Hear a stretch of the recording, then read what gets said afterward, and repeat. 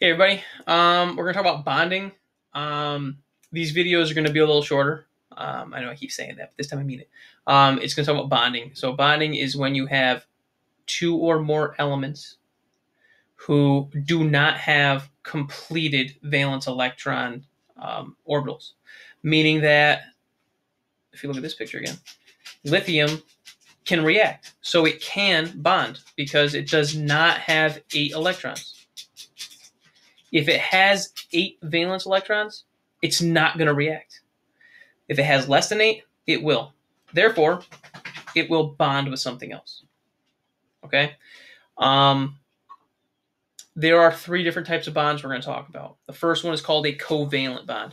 This is generally the strongest type of bond, and it just means that you have 2 elements that share electrons. The one you're going to remember most, there's just structural formulas for different bonding, right? You can see how there's different shapes when things bond. You could have a linear one, you could have a double bond, you could have a bent shape. You give a whole bunch of different shapes when you bond things together. So it changes the structure of molecules based on what's being bonded. Anyways, that was a little off topic. But when it comes to covalent bonding, the thing you have to know here is a covalent bond is when things are going to share. The one we're going to talk about in the most detail, carbon. Carbon is going to do covalent bonds. That's what I want you to know for this class. And that is the molecule for life. Okay, so that's what you need to know with that part there.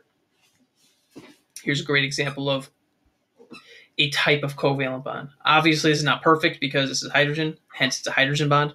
But look, one element has an electron, one has an electron, 1 plus 1, 2, they share. That's the idea. Okay. And yeah, so that is covalent bonding. And something like carbon can bond in 4 locations, meaning it can have multiple covalent bonds, right? So covalent bonding is when elements share their bonds.